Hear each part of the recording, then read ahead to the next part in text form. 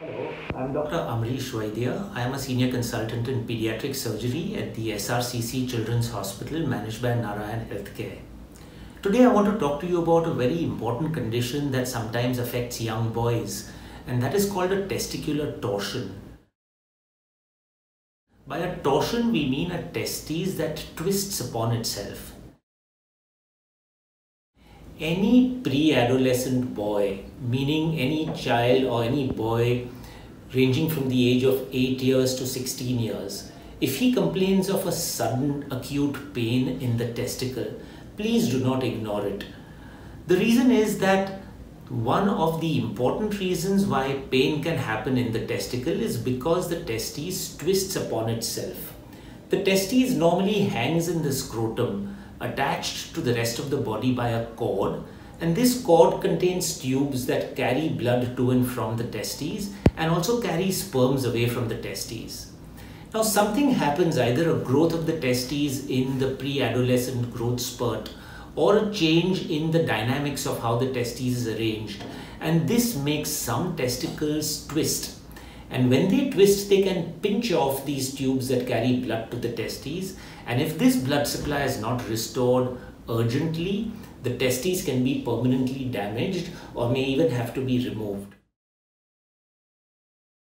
Now your child will probably complain of pain in the testes or the scrotum. Sometimes he may have lower abdominal pain, sometimes he may have pain associated with vomiting. But if he complains of any swelling of the testes, swelling of the scrotum, then please rush him to a pediatric surgeon as soon as possible. It's important not to waste time doing imaging tests or getting ultrasounds done. Please don't try symptomatic treatment at home, because in a matter of 4 to 5 hours, the blood supply of the testes being pinched off can destroy the testes.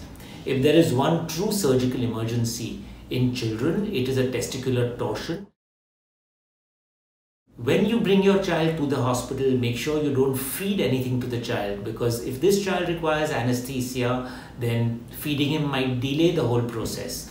Please remember, do not give anything to your child, do not self-medicate your child, do not waste time going to other doctors or any imaging specialists. Please bring your boy to a pediatric surgeon or to our hospital, and we will see to it that he is treated.